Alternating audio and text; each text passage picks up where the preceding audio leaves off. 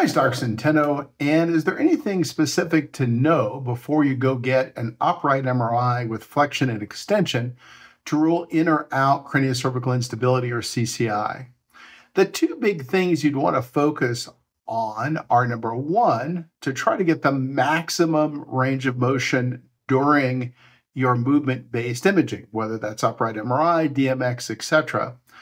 In terms of an upright MRI, you want to get into maximum flexion and maximum extension.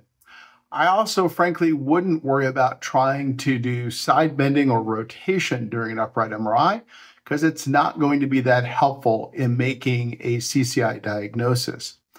The second thing you should know is that if we're going to read the images, we don't need the reading radiologists to perform measurements. We'll do all the measurements needed.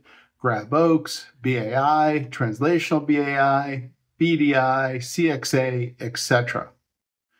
And the third thing you should know is that if you have a hard time with range of motion, you might want to consider actually taking some medications before the procedure that will loosen you up, again, to maximize range of motion.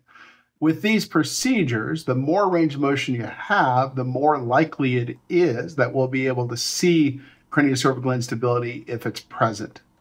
Hopefully that answers this question. Thanks so much for watching and have a great day. Hey, get this out to more patients by like, comment, share, subscribe. Thanks so much.